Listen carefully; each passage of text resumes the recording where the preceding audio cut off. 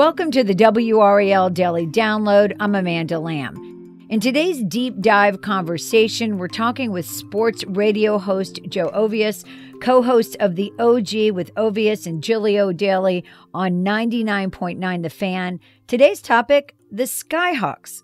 For some of you, that will ring a bell. My goal is to highlight how, despite the massive misstep thinking a minor league football team would work at Carter-Finley Stadium, the Raleigh-Durham Skyhawks provide a fascinating jumping-off point to a very important time in our area of North Carolina. They were a World League of American football team that played in the Triangle for exactly 1 year in 1991 and never won a game. Joe, welcome to the program. Hey, Amanda, how are you? I'm great. So it seems like if you blinked, you kind of missed this entire chapter of local professional football. First of all, for those who don't know, can you explain what the World League of American Football is and how is it different from the NFL? So the World League of American Football has its origins going all the way back into the 70s. You know, the NFL, like all major American professional sports leagues, want to globalize. They want to take their game international. You see this play out in the NBA. If you look at an NBA roster, it's pretty international. Look at the Carolina Hurricanes roster. You got guys from all over the place. So the NFL wanted to do the same thing. So they developed what was called the World League of American Football with 3 teams that were overseas, 1 team in Montreal, and then the rest were sprinkled in the United States, including one in its inaugural season of 1991, the Raleigh-Durham Skyhawks. And the idea was to have, they didn't outright call it a minor league for the NFL. They wanted it to stand independently of the NFL. The problem is it really kind of was a minor league for the NFL. And they had this other feature called Operation Discovery. The point of Operation Discovery was to sprinkle these rosters with players from other countries. The Raleigh-Durham Skyhawks actually had 4 guys, 2 of them from Russia, 1 guy from Norway, and a punter from Australia. This obviously kind of fizzled out. The league bled money. They shut it down. Eventually, its last incarnation was called NFL Europe. They shut that down in 2007. They've rebooted this kind of international program in 2017, but even still, it's hard to stick in this American-based sports. There's only 3 players on active rosters as of this past regular season out of their new program. So that's the long and short of it with the World League of American Football. So take us back to 1991. I mean, there was a lot of excitement around this, right? About the potential of having a professional football team here. Yeah, the reason why I wanted to explore the Raleigh-Durham Skyhawks specifically over multiple episodes rather than what I did with a brief history of Triangle sports last summer, where I focused on the Raleigh Ice Caps, the minor league hockey team. I talked to some former players, and it was fun, right? Or the Bullfrogs, which was a global basketball association team that played at Dorton Arena at the same time and featured former NC State legend Chris Corciani, right? So this one was interesting because it actually ties into a time in the Triangle where it really set the table for how things played out in the rest of the 90s, professional sports coming to the Triangle, and why college athletics is so big and the evolution of college athletics being this big money-making operation now. So the origins of this actually started in 1987. This was during the peak Olympic years. You know, you had 1984 Olympics in LA. There was massive interest, and they would take these off Olympic year summer events to various parts of the country. And a gentleman by the name of Hill Caro spearheaded this effort along with the CEO of our company, Capital Broadcasting, Jim Goodman, to put on this huge event. The idea being sports tourism. Bring events. You bring people, you bring corporations, there's more stuff to do here, and the economic development will go along with it. And that's where the 87 Olympic Festival really got the ideas going. The spark was there. So you fast forward to 1989, where there was an exhibition NFL game at Carter-Finley Stadium that was tied into a larger play by various business interests to bring an NFL team to the state of North Carolina. Winners write the history, Amanda. So we know that Jerry Richardson was the one who brought an NFL team to North Carolina. Charlotte businessman. He had the great vision for North Carolina, South Carolina. He was a former player. He had the connections.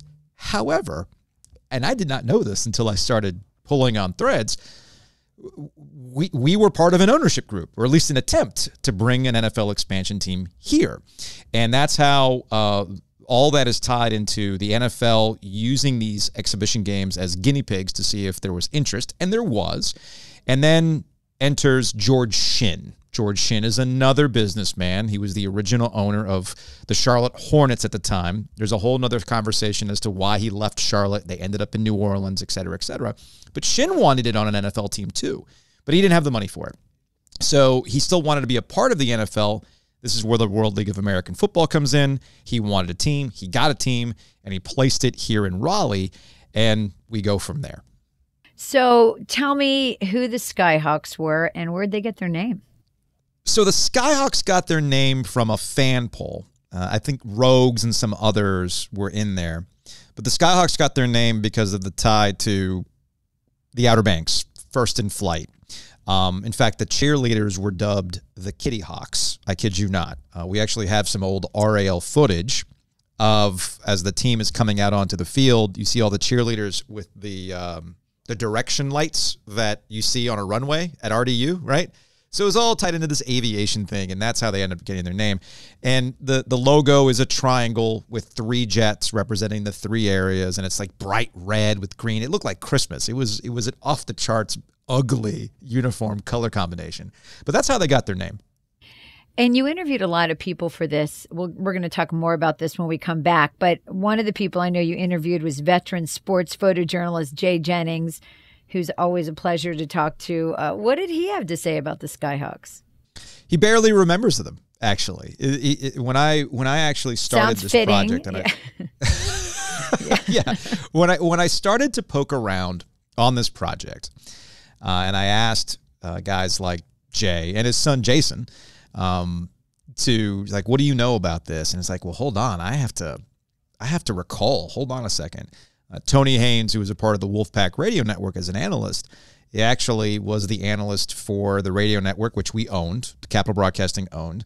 And even he was like, man, I'm going to have to go back and think about some of this stuff because I haven't really thought about it. And the reason why nobody remembers is because they were bad. They never won a game. If I did my research correctly, I'm pretty sure that they're the only outdoor football team that's played 5 or more games. You know, there's been a lot of other football leagues that have started up and folded before they even played a game, right?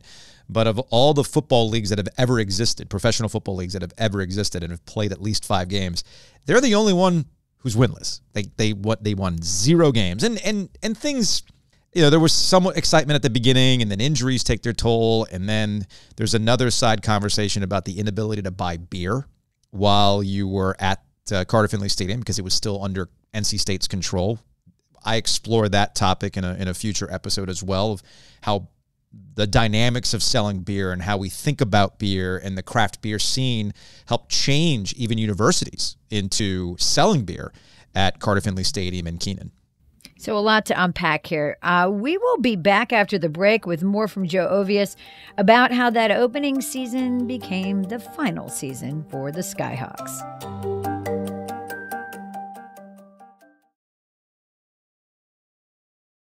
Welcome back to the WRAL Daily Download. I'm talking with Joe Ovies about Raleigh's brief flirtation with professional football. So it sounds a little bit like an episode of Ted Lasso. You've got this team that everybody really wants to do well. Why were they so bad? A couple of factors. One, you are dealing with players, the roster, guys who had not been playing football for a good bit of time. So 2 individuals that I talked to, including Drake May's father. Drake May's the star quarterback at North Carolina, who will likely be a top pick in next year's NFL draft. His father, Mark, was a big deal quarterback in the late 80s, but he had a shoulder injury that nagged him, and he got out of football after a brief practice stint with the Tampa Bay Buccaneers. And he went back to school. He was a grad assistant under Mac Brown at North Carolina during his first tenure with the Tar Heels. But when the Skyhawks opened up and he knew there was a camp, he thought, all right, I'm going to give this a try. Wilson Hoyle is another individual that I talked to. He's a kicker. He actually left Wake Forest as their all-time leading scorer. He got plenty of opportunities to kick the football back in the 80s. And kickers in the NFL stick around for a while. So he had a hard time latching on to a roster. So when the Skyhawks had an opportunity, he decided to try out, and this was his way to stay in the game. And maybe if he stays in the game, he'll have another opportunity to jump up. So these are just two stories. Now think about this. You multiply that by a full 50-man roster, and you have a lot of stories of guys who couldn't quite make it in the NFL, but still wanted to play, still have their opportunities, maybe develop. And if there's injuries, you get better, you'll catch their attention and they'll move up.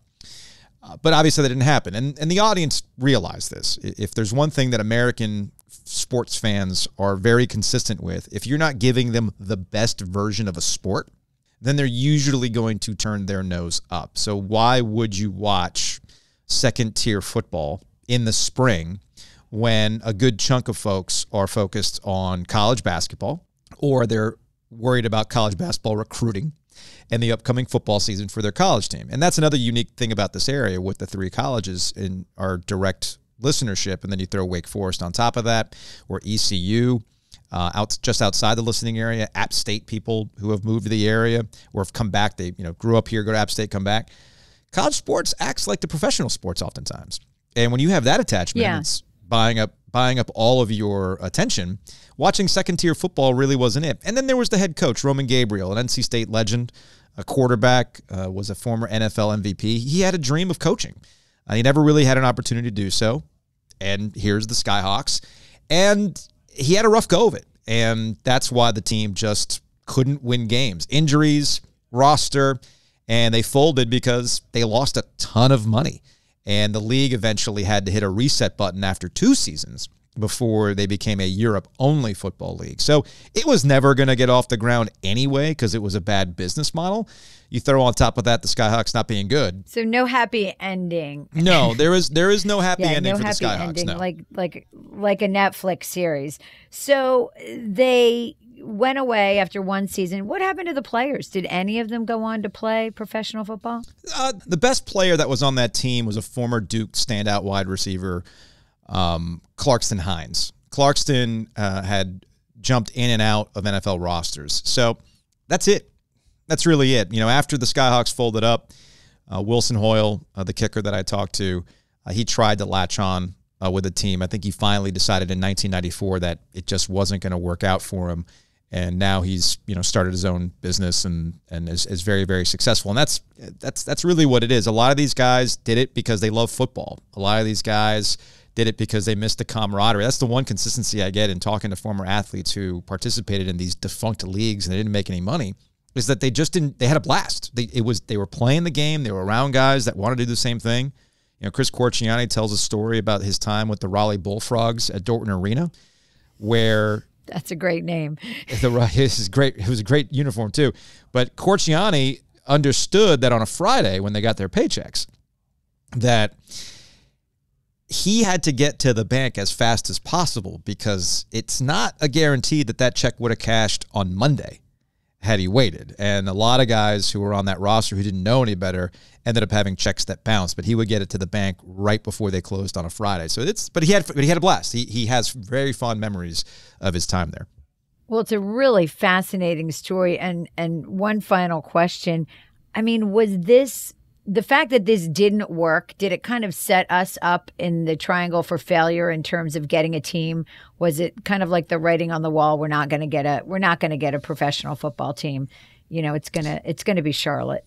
So there's a pro and a con to this.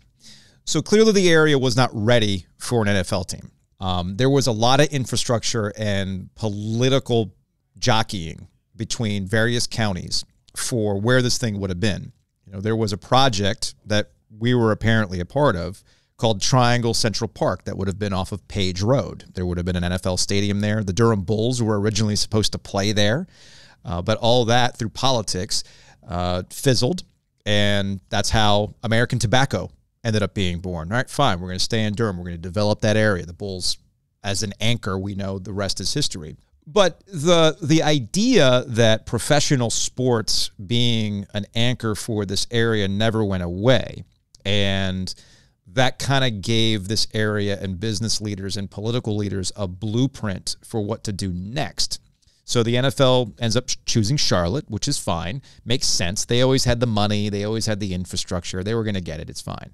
But that didn't deter those from looking bigger and going for the next thing that would make sense, which would be the Carolina Hurricanes.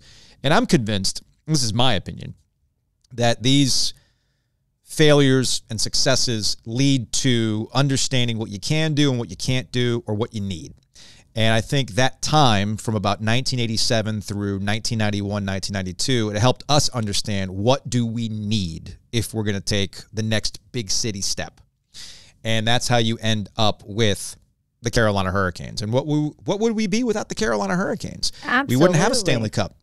We wouldn't have a Stanley Cup in 2006. We wouldn't have the stadium series that's setting up right now at Carter-Finley Stadium. Yep. And it's developed youth hockey programs. I have an 11-year-old who's part of the Junior Canes organization. None of this exists without pro sports being in this town.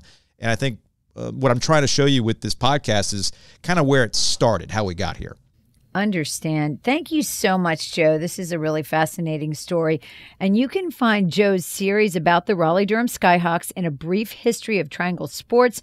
That podcast is available in Apple, Spotify, and most other podcast apps, or you can go to WRAL.com and search podcasts. Thank you for listening to the WRAL Daily Download and making us part of your morning routine. If you like what you're hearing, please rate us on Apple Podcasts or whatever podcast app you use.